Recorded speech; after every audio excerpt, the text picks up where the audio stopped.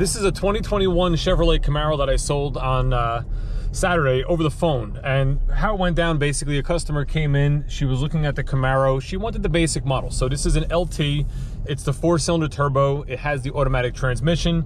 This particular one has the RS package, which is nice. It's the RS, which gives you, you know, the darker tinted taillights, it gives you the black bow ties, it has the nice 20-inch wheels.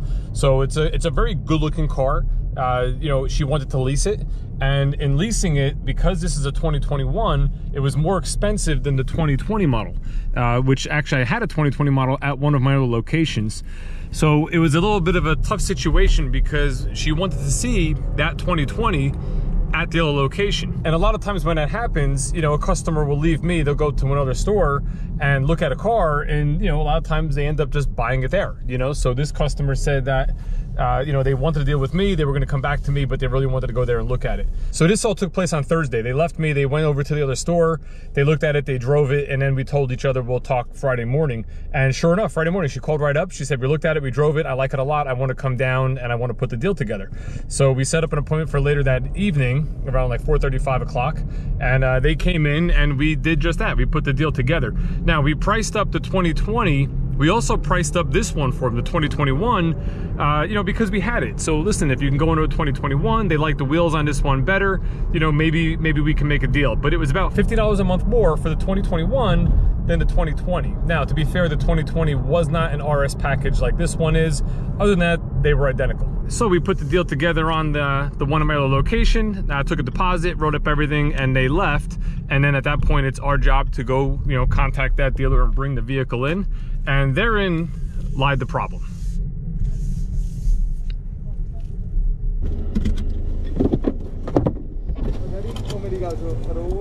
Can you fill it regular 6065? So we write everything up, the customer leaves. I hand the whole folder to my sales manager, who's gonna give it to our inventory manager to go get the vehicle. You know, granted, she just drove this vehicle Thursday night, it was there, we're good to go, right? So he comes back to me in like 5 minutes and says, guess what? I was like, what? They swapped it to another store. They needed something from another store, and that dealership in return wanted this Camaro. So they did it for their sold client. So now I did a search and they don't exist. There's like nothing left out there in our area that matched that equipment level. So the only option I had was to go with this one, which was the 2021, but this one was like $50 a month more. So we basically sat down, we reworked the numbers on the lease, and we got this 2021 model to be within $20 of what they were gonna pay on the 2020. So she's getting a newer car, she's getting the 20-inch wheels with the RS package, and she's only paying $20 more a month than what it would have been for the 2020. So she's happy. I just have to get this through the shop for a pre-delivery inspection, get it detailed, and they'll be taking this home with them today. But does it have all the goodies except what's on this? What's up, bud? What's up? Get a couple leases figured out. Okay. This is not an emergency, but I want to get it to this guy, you know, within an hour or so. We are on 3 different vehicles. And what's this? Yes. Bear with me 1 second. We need 10K miles, first only. And then let me ask you a question on this Bolt. Do we apply that New Jersey 5,000 to the lease? No. He's gonna have to get it back and wait for it. Right. All right. Those are the 3 vehicles. What else do I got going on here? I'm really playing catch up. This is what Monday mornings are all about, playing catch up. Kind of following up with everybody, everything that you did last week on Saturday, stuff like that. I got a couple things in the works. I have one deal that I'm trying to negotiate, and we have nowhere to go. Sal already gave us the best numbers. You know, we gave them extra on their trade when they were here. We came down in the payment when they were here. So we're just waiting, but I have nothing left to tell them as far as pricing. So the situation with this one was there was a Maven involved. Now, a Maven is the person who's basically helping the buyer buy the car. And in the 15 years I'm doing this, I've seen it so many times where the Maven actually gets in the way of a customer making a deal because they push too hard. They're constantly trying to get more money off even after you tell them no. And you know, at a certain point, you have to stop negotiating and just say, okay, now it's time to make a decision if you want to buy it or not. So with the conversations we had the other day, they left, and I've been kind of chasing them ever since. just constantly coming back. You know, I'm sorry I tried again. There's nothing else I can do. Are you still considering the deal? So they are still considering the deal. They did just ask for more money in their trade, which we can't do. So now I'm waiting one more time to see what they say. He's going back to Honda.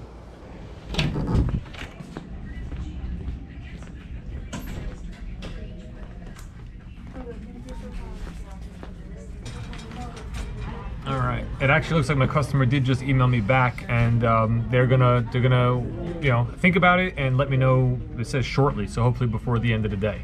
I really hope I can put that deal together because I'm having a bit of a slow month and I really need every deal I can get. I also have this Silverado sold. I just have to check and see if the bed liner was installed yet. It was not. So we have a bed liner on order for this truck that we're gonna have installed. This truck is going on Friday, so we have that all scheduled and ready to go. And then that puts me at 10 for the month.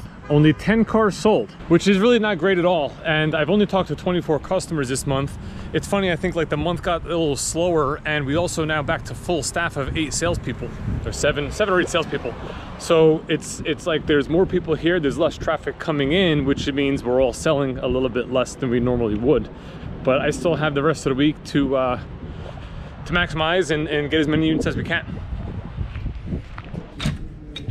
Do you have a plate?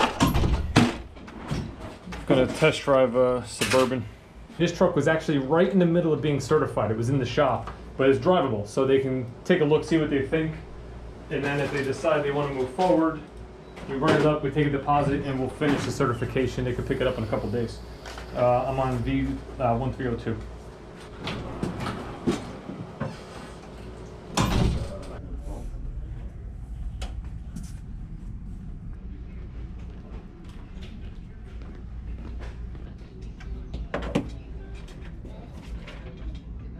While they're out there driving, I'm basically just updating everything in our computer system with their license and all that sort of stuff. This way I'm ready to go when they get back. And when they get back, we'll answer questions. We'll see what they think.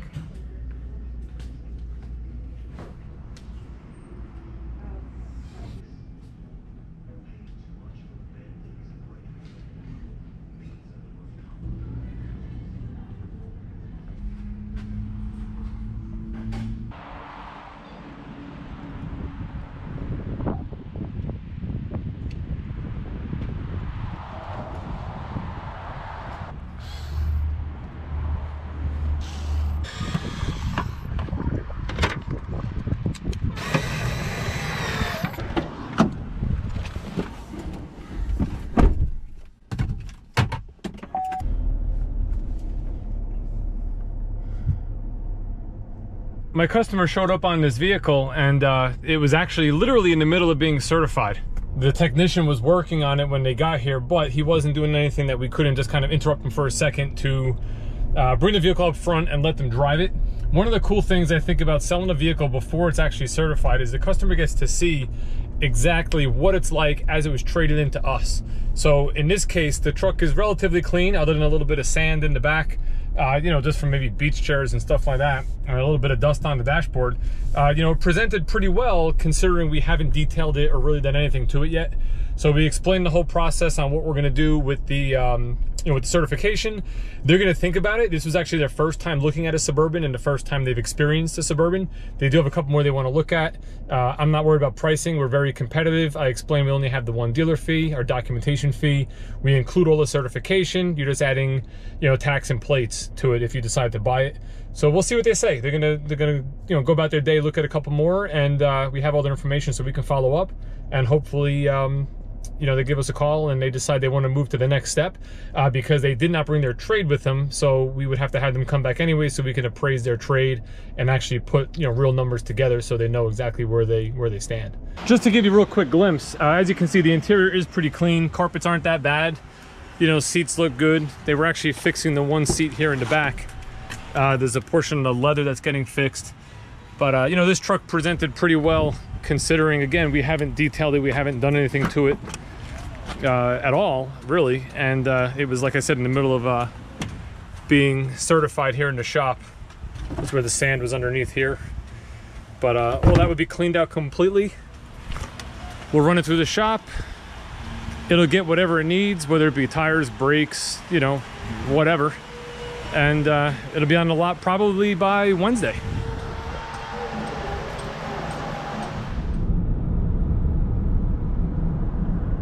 All right, folks, we're going on a quick road trip over to a customer's house. Last week, I think it was Thursday, we did a contactless vehicle purchase. So a customer of mine bought a car from us back in 2013. It's a 2013 Chevrolet Impala. This car only has 17,200 miles on it. The family really doesn't use the car anymore. They wanted to sell it, but because of COVID, they weren't looking to go out of the house and they weren't looking to come down. So on Thursday, we drove over, my used car manager and myself, to look at it, appraise it, and you know, give them a value on it. They decided to move forward, so they we went back with all the paperwork and dropped it in their mail slot. They signed everything up. We took everything back to the store along with the car, and now I have the check. I'm just going to drop that check over at their house now, drop it in the mail slot. So this is just one of the, you know, many things you try to do to help people out, especially in the times that we're in, because, you know, they're a little concerned with COVID and you know, not wanting to go out and do any kind of what they consider is unnecessary type business. So I'm glad we can help them out. It's going to drop that off, head back to the dealership, make sure my Camaro got the pre-delivery inspection done, because that should be done by now, where we can detail that car, and then check my email and see if my other client ever responded back with the vehicle that they're looking at, which is a Chevy Equinox. All in all, it's been a pretty busy Monday, just doing a lot of little logistic type stuff and follow up and, you know, all sorts of car related dealership life.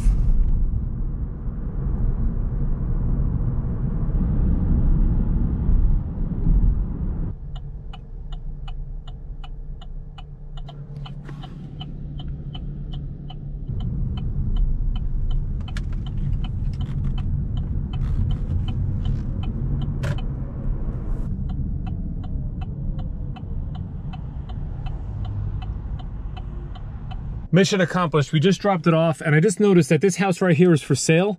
So I'm curious what it sold for. It's under contract right now. I'm gonna go on Zillow when I get back to the dealership and just see how much that house goes for. What do you think? Drop it down in the comments. Just put your guess, and at the end of this video, I'll give you the amount. To give you a little bit more information on this house, this is a 5-bedroom, 4-bathroom house, 5,200 square feet. It's actually a lot bigger than it looks from the street. Absolutely beautiful house.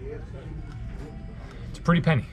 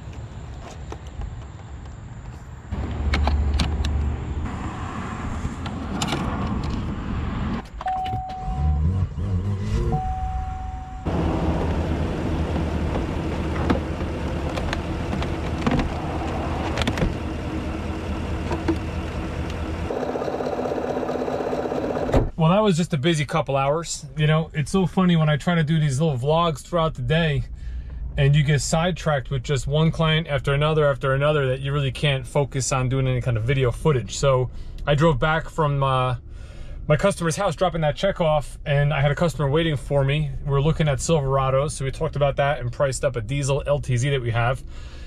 When he left, I had another customer it wasn't my customer, but a customer for the store that was waiting. So I started helping him out on this Tahoe that he came to see. He likes it, however, it's a little more than he wants to spend. So we're probably like $100 a month in the payment more. So we're $5,000 to $6,000, you know, off where he wants to be. Now this is a DRAC car, or what we call a DRAC car. It's one of our dealer like rental cars or loaner cars. This has 3,914 miles on it, as you can see there. And basically, you can buy this car. Window sticker was 65, I think. We're selling it for 56.8 minus the rebates, which are $6,500 right now. So it's a tremendous deal. It's a great value to buy it with only 3,900 miles on it for that price. He wanted to lease it, which you can no longer lease it because it's a 2019. And like I said, the finance payments were just a little bit more than he wanted to spend. While he was here, my Camaro customers came in, so we ended up getting that car delivered and down the road. And now I'm just trying to catch up with some voicemails and some stuff like that. Yeah, it's just like the day just flew on by. I don't even know what time it is. It's 6:30. We close in an hour, so I have an hour to basically finish up the day and see if I can get anything ready for Wednesday, which will be the next day that I'm here.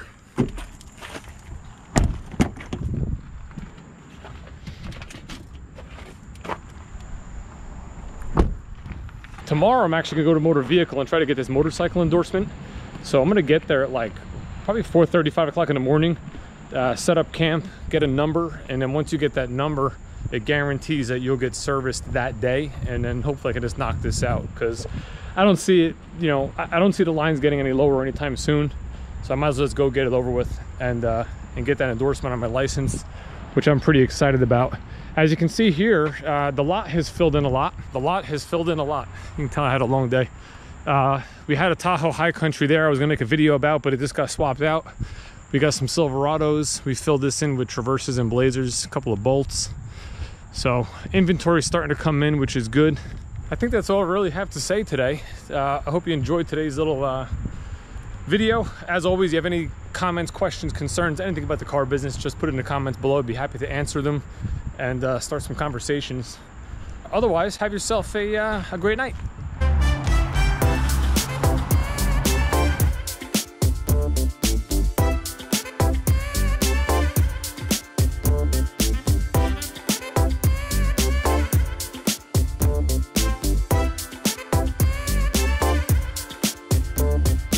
So who guessed it? Was anybody close?